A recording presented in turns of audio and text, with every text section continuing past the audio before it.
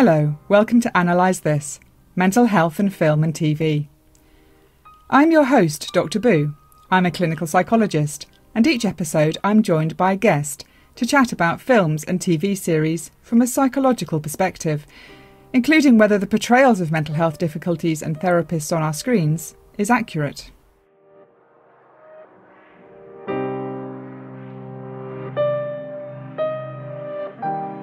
In today's episode, we're looking at the film Cake, directed by Daniel Barnes.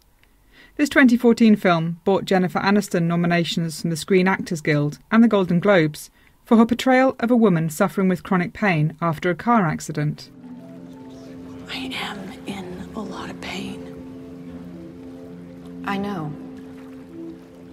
You may know, but sometimes I suspect that you think I'm this uncooperative old bitch who's just making all of this up.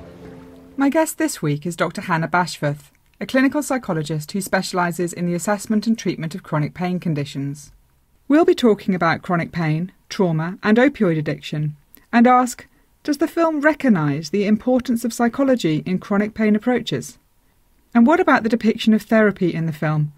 Well, Dr Hannah will tell us why she was so incensed with what she saw that she thought the therapist should be struck off. Welcome, Dr Hannah, to the podcast today. Thank you. Thanks for inviting me. It's a pleasure. I know Hannah from medico-legal work, first and foremost. We met at a conference in Cambridge in a very Cambridge University type room. It was all very wood-panelled and full of older white men, really. We kind of spotted each other from across the room, knew that we were both psychologists, just without even saying a word. We knew in the field of psychiatrists and barristers that we were probably the psychologists in the room. And we were both there because of our interest in medico-legal work and in pain particularly. But Hannah, how did you get interested in chronic pain conditions? Yeah, good question. It sort of happened in kind of an unravelling type way. So I did my elective placement in my declin year in physical health, which I absolutely loved, which was kind of across the spectrum of lots of different specialties, really. And I did my doctoral thesis in breast cancer. But my final placement was in a chronic pain service at Salford Royal Hospital. And I just knew it was for me straight away, primarily because of the interdisciplinary working and being with other disciplines and just feeling like working in lots of different ways to help the same individual, but not being only reliant on my skills was just something that I fell in love with, really, and I've stayed with it. That was kind of 2006. And then since then, I've kind of exclusively been in physical health settings as a qualified psychologist with a specialism in chronic pain. And that's kind of me, really. So that was, from 2006. How many years that? Not very good at maths.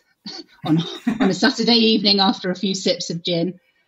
Yes. A fair few years. More years than we'd like to probably acknowledge has passed since we graduated from our doctorate courses.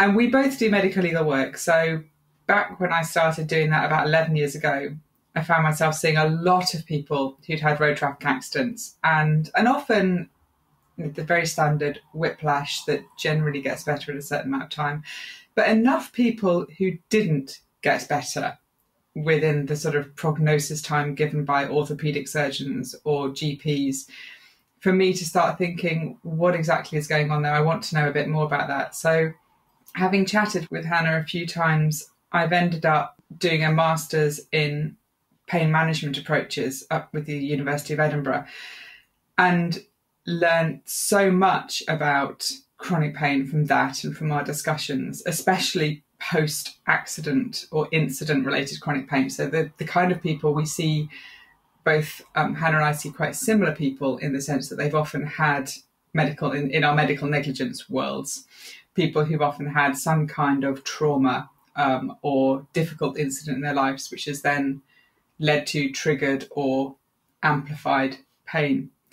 And I think it would be quite interesting to look at this film, Cake, from exactly that perspective, because this is somebody who either one of us could be seeing in our medico-legal clinics. So for people who don't know, in medico-legal work, when somebody's had an accident and goes through their insurance company, whether it be because they've had an operation that hasn't gone well and there has been a breach of duty, or because they've had a car accident, their solicitors at some point will often instruct a psychologist or psychiatrist to look at the emotional impact of the accident that they've had, so that we can identify whether somebody's difficulties psychologically are attributable to the accident or the incident that they've had, whether they've had any history that may be exacerbating or causing the difficulties over and above or in addition to that incident, and also to talk about any treatment that they might need and any sort of prognosis that they might have. And Cake is, as I say, exactly that kind of, that's exactly the kind of person that we might see, I think, walk through our doors. Absolutely. So this is somebody who has had an accident. We don't find out for quite a long way through the film exactly what's happened, but by the end of the film, we are aware that she's had a very, very bad car accident, which has resulted in both her having operations and this chronic pain, and also the death of her child. And then you end up with all the outfall of that, which is she doesn't work anymore. She's being looked after a lot by somebody who I think I always had the impression probably used to be their housekeeper. I think she's always been around. Sylvana, I think her name is, the housekeeper. Yeah. She's very maternal figure in the film. Yeah, seems to be the only person that the main character hasn't pushed away. And yes, has lost her marriage. And she's an individual suffering massively. So thinking, though, that's the brief overview of the film, but thinking about what chronic pain is and thinking about that interplay between this horrible trauma that she's gone through and the pain that she is experiencing. Hannah, what are your thoughts about how to describe from a psychological point of view what we're seeing there? Considering that people still hold on, I think, to a real dualistic model of pain is one thing, psychology is another thing. And she's a prime example of how that's not the case. Yeah. I think, we'll come on, I'm sure, to talk about kind of general feelings about the way that the film presents chronic pain. I think that there were a number of lost opportunities in the film to do so entirely effectively, which I'm sure we'll kind of talk about. But I think it's really important to understand that it's not helpful to consider chronic pain in this notion of, is the physical pain that somebody's experiencing as a result of kind of an underlying psychiatric or psychological trauma, or is this physical pain due to some kind of physical injury that's evident on scans or certain medical assessments?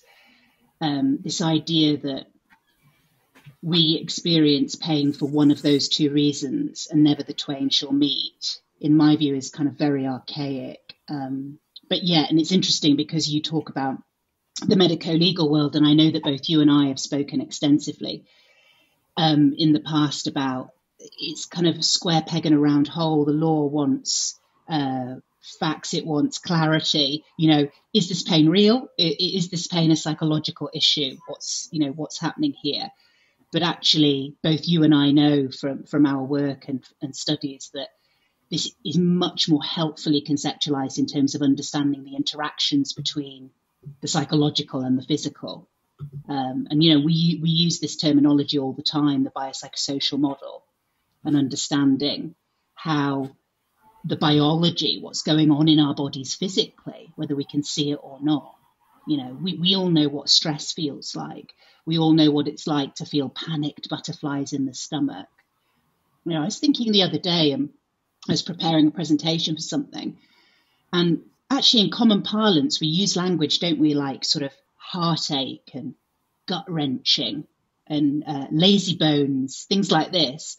And actually, we're just kind of implicitly linking emotions and the body, aren't we? Even in the way that we talk. But yet, actually, when we think about mental health and we think about physical health, we all kind of compartmentalize it in a really unhelpful way. And, I'm sure we'll come on to discuss it, but I felt in some ways the film unhelpfully played into that, rather than looking at the kind of the space in between the mind and the body, the interaction.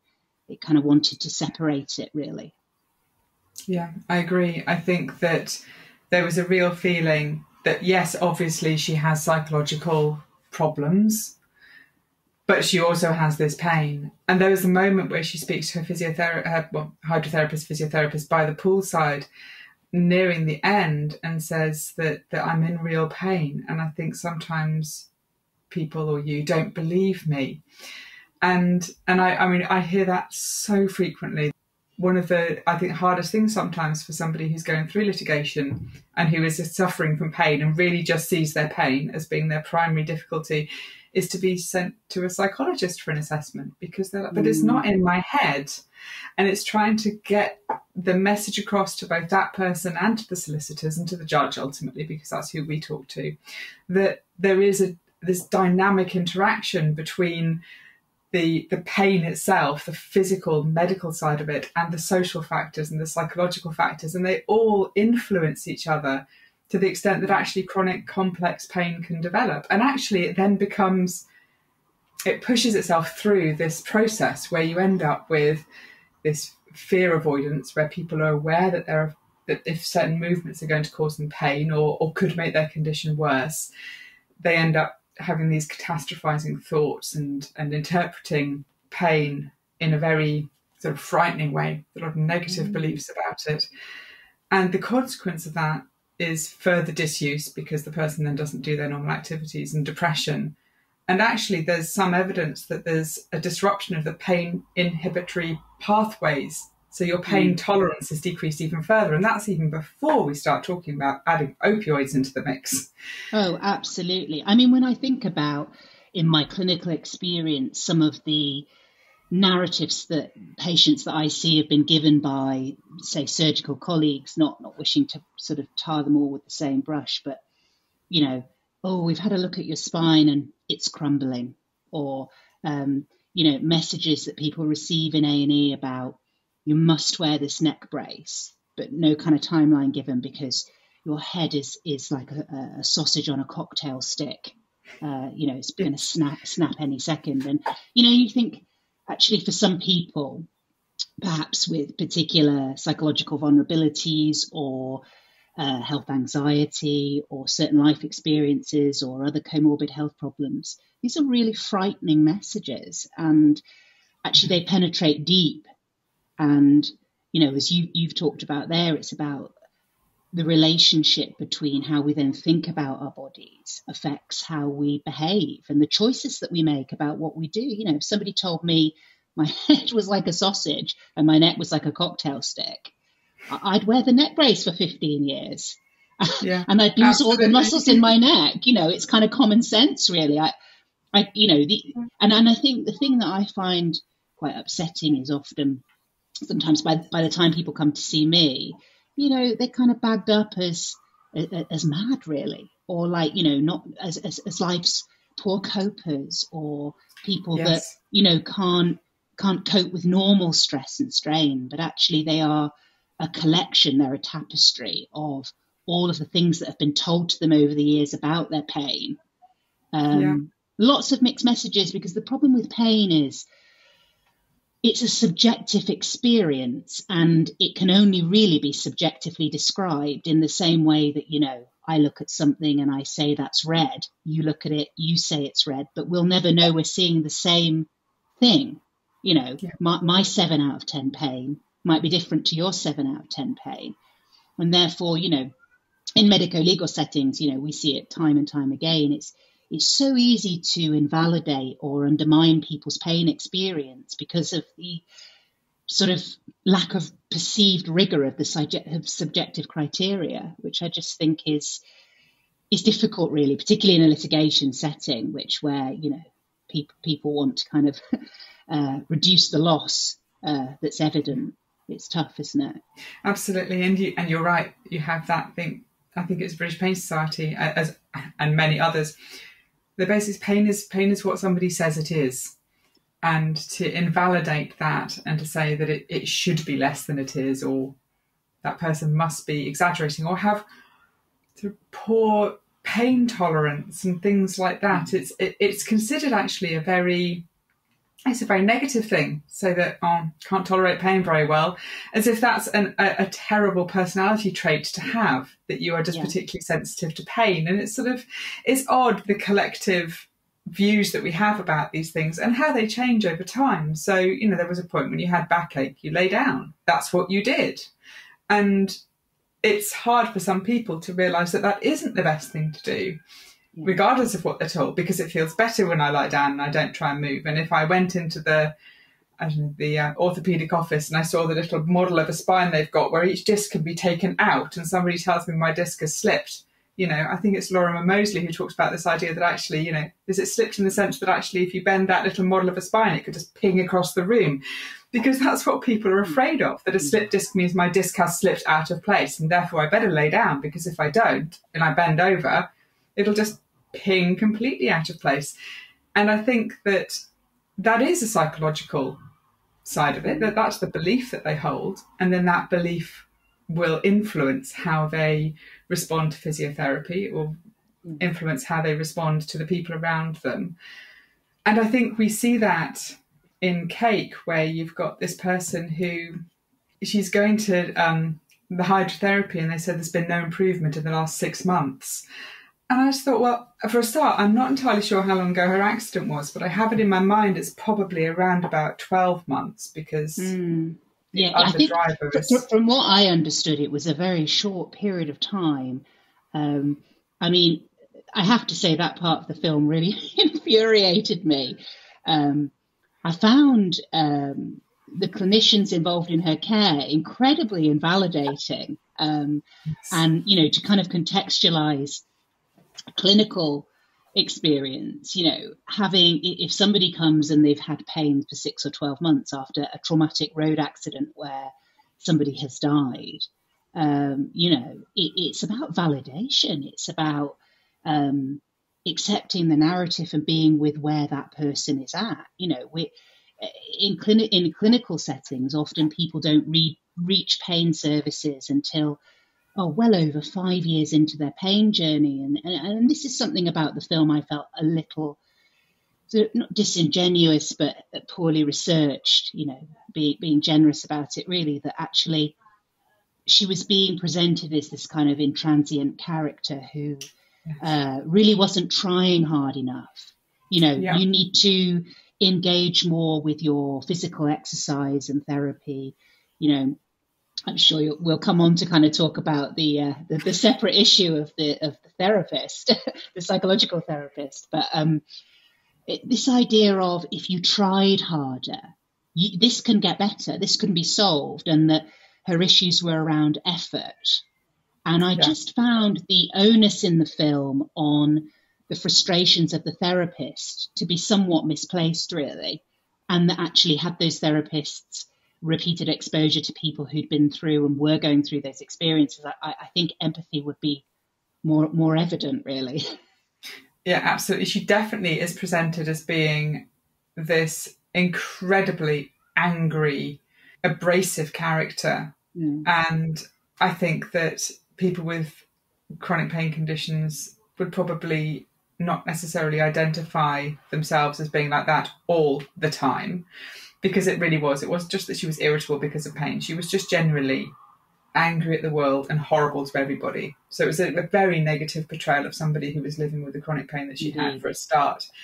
But then, she's then rejected by basically everybody. It's this idea that not even her physiotherapist is going to stick with her. We haven't had improvement. Maybe you'll do better with somebody else. And I'm thinking, I don't know very many physiotherapists who would just dismiss somebody like that, and not least the group therapist. So let's have a chat about that, because one of the things that I love doing in these is to pick apart how somebody is portraying therapy. And the Felicity Huffman character, Annette, I don't know what kind of group therapy that is. This idea that you just get a group of people with chronic pain together in a room and then be a therapist at them. I'm not My sure goodness. what model she's using. Absolutely. Can I just say it was a classic example of getting a good therapist and then ringing them of any possible skill and empathy and then putting them in a room with a group of people who were vulnerable and needed emotional support. It was kind of one of the most bizarre portrayals, really, I thought, of an effective therapist. Sitting there, I will be Nina, and this whole, Nina being the character that took her life, and then saying, "Will you forgive me?" to each. That it's not even an empty chair approach. I do not know what that was supposed to be, or what kind of transference she was hoping that she might be able to elicit from the group members. But actually, they further invalidated the character there, because they basically said, well, she's just too angry to be in group therapy. So what do you expect of people with chronic pain conditions who've gone through trauma? Of course they're bloody angry. They've got every right to be angry. Absolutely. I thought that Claire was the only genuine individual in that room, being the main character, Claire. But I felt incensed, really, around the lost opportunities in the film to have an honest and open space for dialogue around suicidal ideation. And I think that was a real lost opportunity in the film, because, if you are living with psychological symptoms of pain, the grief and the loss, and you're living with the physical symptoms of pain, and she was still in a period of physical recovery from a traumatic road accident, that actually, some days you might wake up and think, what's the point of all of this? What am I doing on this planet? Why do I want to be here? And having those thoughts is all right. And I think that a really important part of, in psychological therapies around allowing space for people to consider, thoughts around not being here, and to not have a space to allow people to do that, given what she'd been through, and to shut it down, and worse than that, push her out the group, was actually, I'd be getting on the phone to the HCPC. Yeah, absolutely. It's not in the realms of acceptable therapeutic frameworks, really. No. And one of my major bugbears, because this kind of thing puts therapy and therapists and psychologists in a really bad light, because it 100%. Makes it look like that is what we might do, and we wouldn't do that. Workshops, group settings for people with chronic pain are perfect opportunities to explore the biopsychosocial model that we've talked about, to talk about psychoeducation, use things like acceptance commitment therapy or CBT. And certainly, if you have somebody who is so angry, yes, they may derail a group occasionally, but that's an opportunity to talk about what's going on and the dynamics within the room, and then consider separately that person having some one-to-one support, not taking it all away from her, which is what they were doing. And that's the thing. There was no interdisciplinary approach. She had her medical people who were giving her drugs. She had the hydrotherapist in the pool. She had this therapist who was pushing her out, and none of these people were talking to each other. There was no multidisciplinary approach. No, absolutely. Another missed opportunity to explore exactly how we would want to support somebody in exactly her position. Although I don't know what the situation would be in the United States, but at the very least, she's gone through a trial, and one would hope that she would have had some insurance that would cover a multidisciplinary approach to her ongoing difficulties, because that's the point of litigation and compensation in the first place. Oh, absolutely. And IASP, the International Association for the Study of Pain, is, I'm sure there are swathes of American members, and, the predominant kind of model within that is this interdisciplinary approach. I know the healthcare system in America works very differently from how it does over here in the UK, but I think it's kind of common belief systems now, particularly in the scientific community, that interdisciplinary working and supporting the biopsychosocial model is kind of the only real way to address things from a multi-pronged approach. you've got somebody who's not coping well in their own physical body. They've got symptoms that they find very distressing, but they've also got psychological factors that are interplaying unhelpfully with the way they manage their physical symptoms. The idea that we can approach that in a very piecemeal or compartmentalized way is quite naive, really, because actually, in the same way that we understand the mind and the body to be interlocked and interlinked, the therapists providing that treatment need to be interlocked and interlinked. And that's what interdisciplinary working is. It's not, oh, I get a bit of psychology on a Thursday and physio on a Friday, and I see my pain doctor on a Wednesday. It's about, we're all in a room together. We're fixing the whole. It's a holistic approach. Yeah. And I think she is an example of somebody who would really have benefited from an exploration of those psychological factors. It's very hard to even consider sort of diagnosis and things like that, which is what we would do if she was sort of in the room with us in a medical legal aspect, because actually, with all the pain medication that she's on, it would be hard, and it was hard from the film to get a real idea exactly of what trauma symptoms she had. But there certainly seemed to be, obviously, understandably, a huge grief reaction. And I think that you and I have also both had these conversations about, actually, from a point of view of that question which we're often faced with from an instruction point of view in a medical legal field, what is wrong with this person? What label would you give this person? When there's been something as monumental as this, where she has both experienced the death of her child and sort of physical difficulties to the point that she is visibly scarred and is in pain all the time, can't even lie down and sleep at night. The idea of then putting a label on that and saying that is post-traumatic stress disorder, that is depression, feels very, very uncomfortable to me, certainly. And it doesn't encapsulate the complexity, does it? I think that's the difficulty, is that we use these diagnostic manuals like the DSM-5 and the ICD-11, but they're just frameworks for understanding constellations of symptoms. They're not designed to be kind of idiosyncratic or bespoke explanations for every presentation that walks into the clinic room. And I think we use them as ways to kind of navigate and understand when symptoms collect together.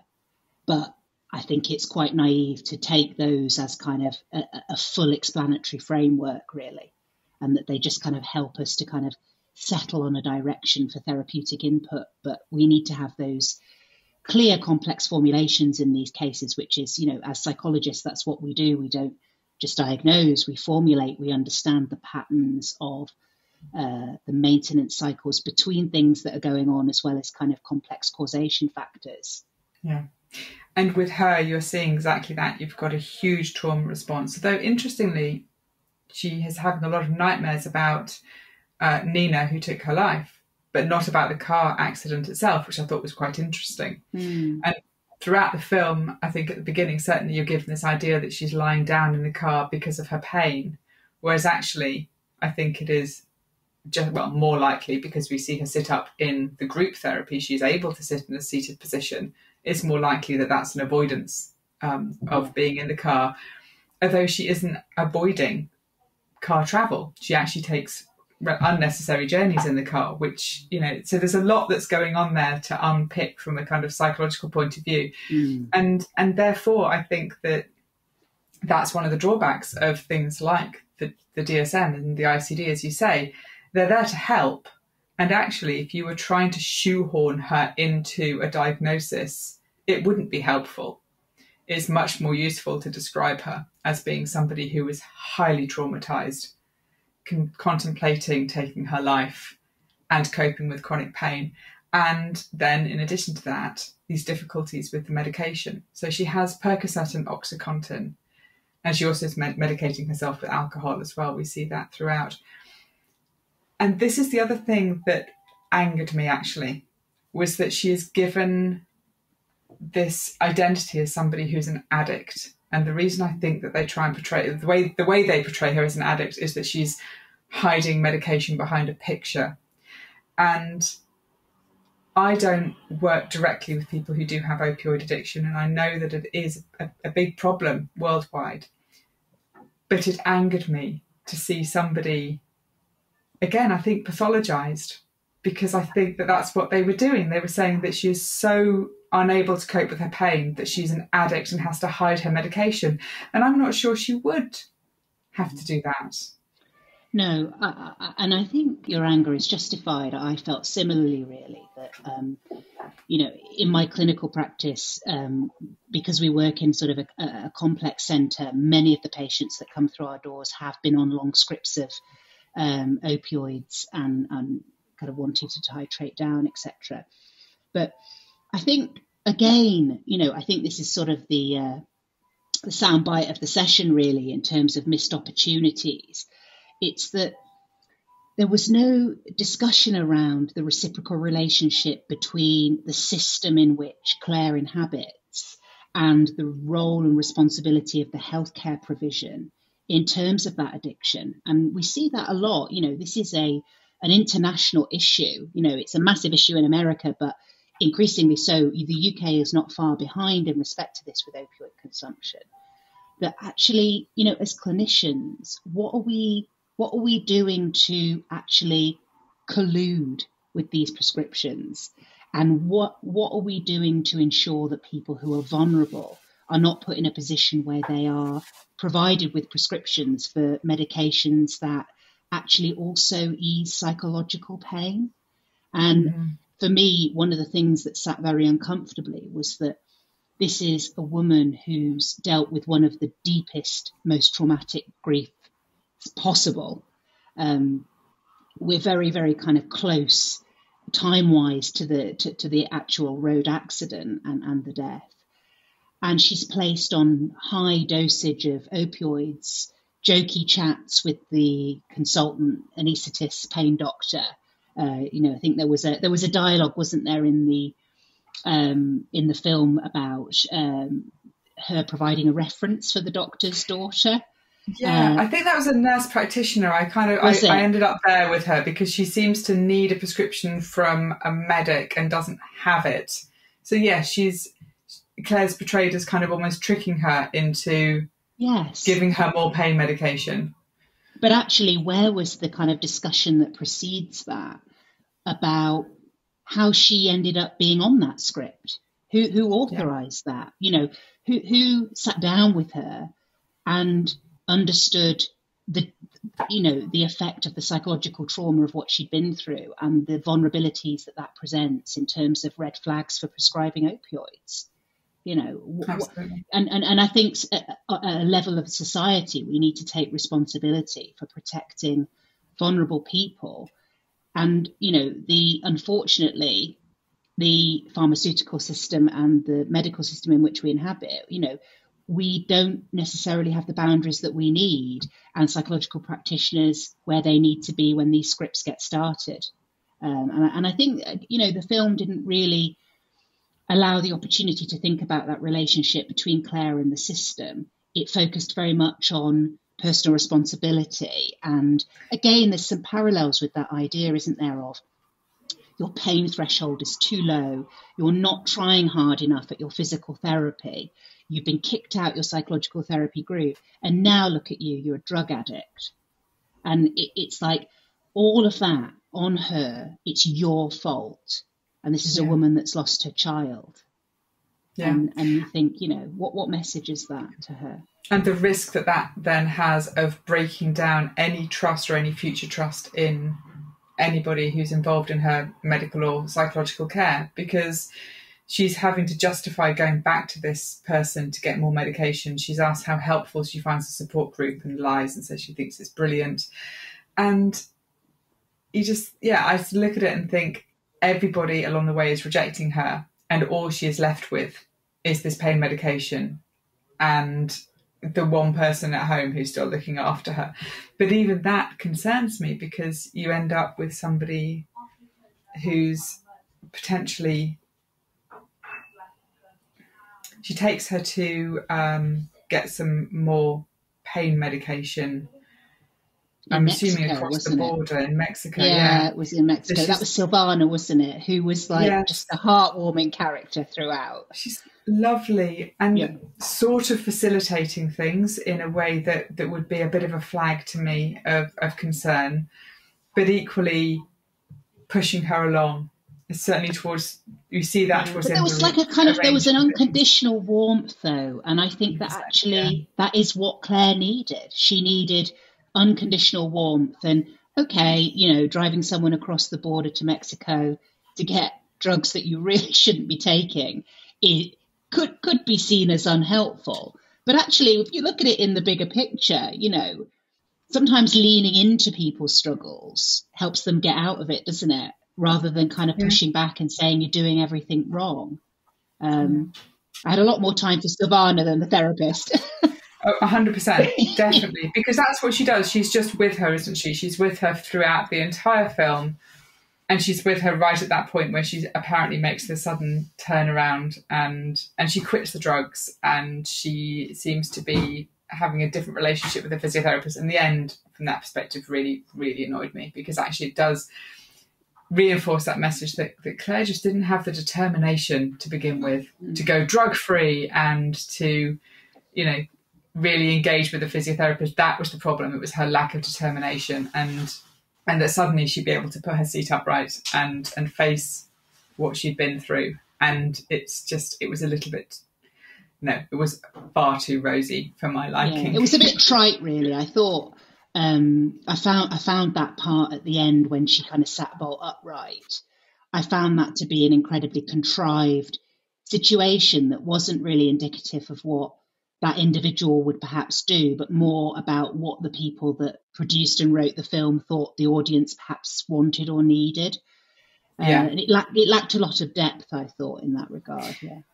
Yes, there was a lot there that the film, I felt overall, I thought that Jennifer Aniston did an amazing job of portraying somebody with chronic pain. I just think that her acting was superb.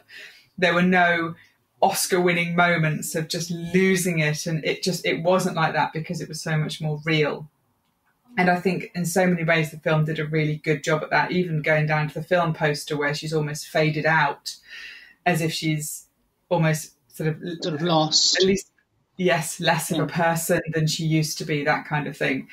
And I feel that the end of the film with this sudden, it's as if, you know, she took what appears to potentially have been an accidental overdose, and it's around that point that something suddenly clicks inside her, and everything within days is turned on its head and everything's great. And I think that one of the things that people who are standing on the edges of somebody's life who's living with chronic pain, I think the idea that they would see that and think, actually, it's going to take one moment and this person will be able to pick themselves up and just get on with it and they'll be fine within a matter of days, they'll turn it all around, is so disingenuous. That it's as simple as just discovering some inner strength. And that, as you say, it missed some nuance, it missed some complexity towards the end.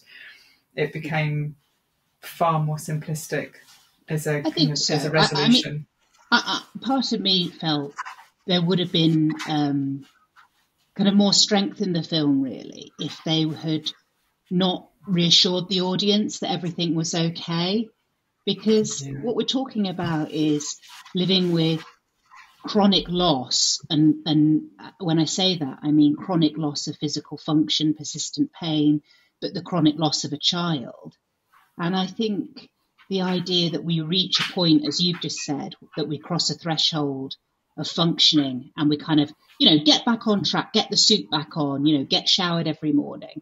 We know that isn't how people get back to psychological health. We know that it undulates and things are not good some days and things are better other days. And it was just another example, really, of how I felt that the film wanted to kind of close down difficult dialogue, close down discussion around things that society as a whole finds difficult to discuss, like institutional promotion of drug addiction, suicidal ideation, you know, living with chronic illness and these things that, we don't want to acknowledge that that's happening around us. And And why would we want to do that in a film? We want to go away and have a nice night's sleep.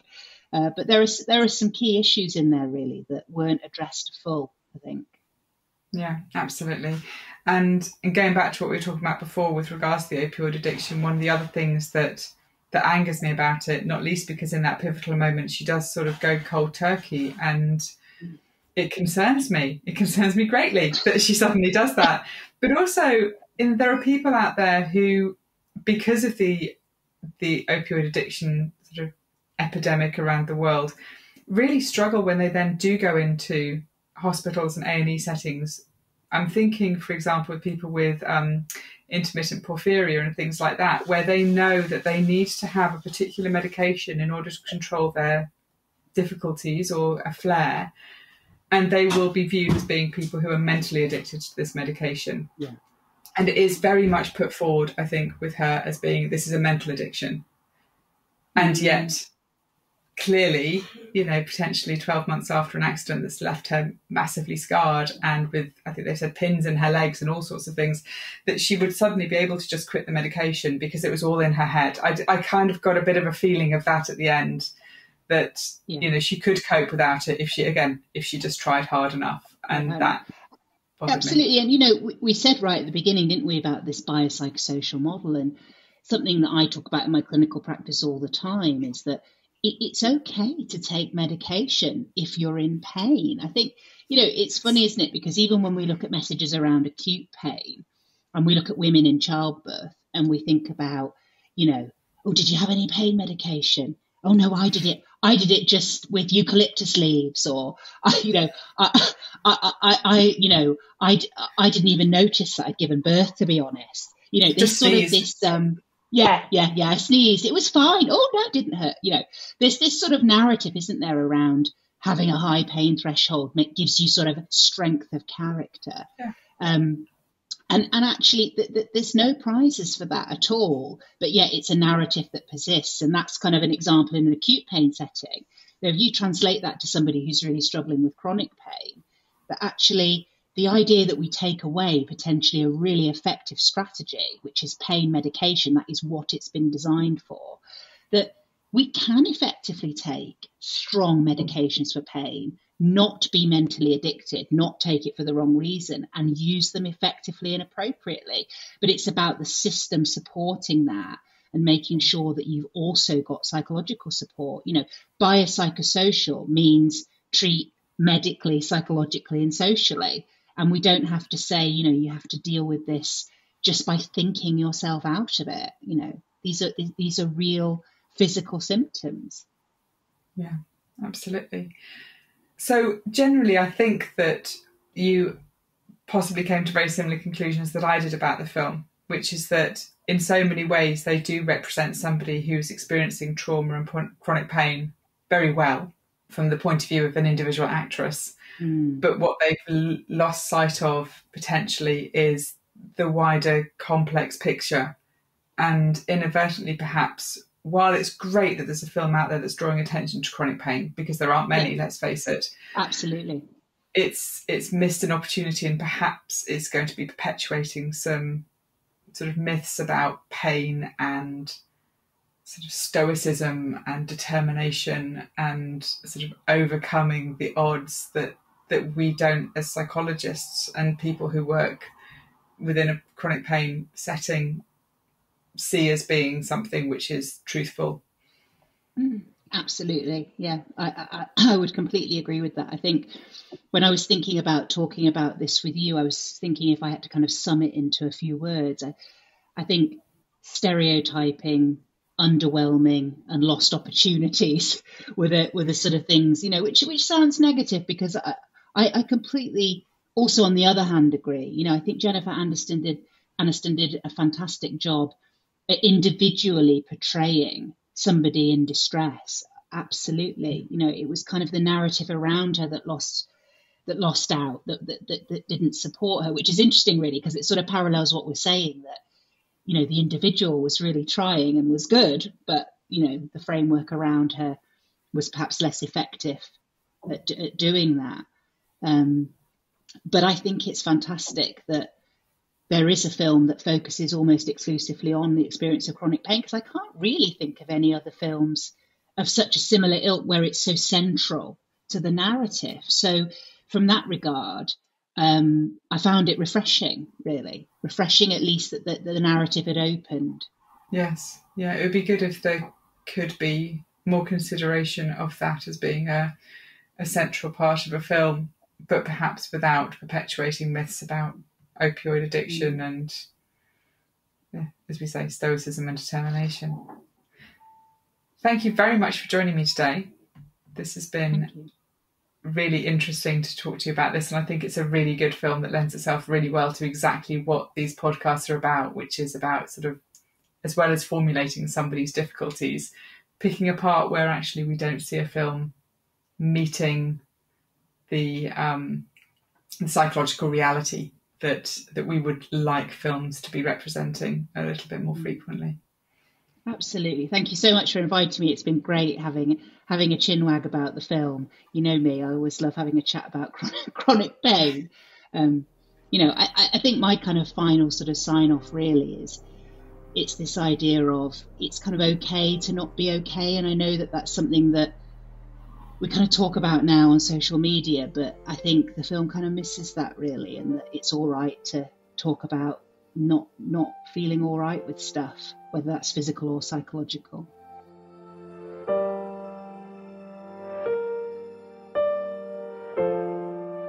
You've been listening to Analyse This, Mental Health in Film and TV. I hope you enjoyed today's podcast. My guest was Dr. Hannah Bashforth, and we were discussing the film Cake. Music by Joseph McDade and post-production editing by David Woods. If you enjoyed today's episode, don't forget to like and subscribe. Help others find the show by telling your friends and leaving us a review on whatever platform you're using. And get in touch via Facebook and Twitter at the Dr Boo, and let me know if there are any films or shows you'd like me to talk about. I'll see you next time.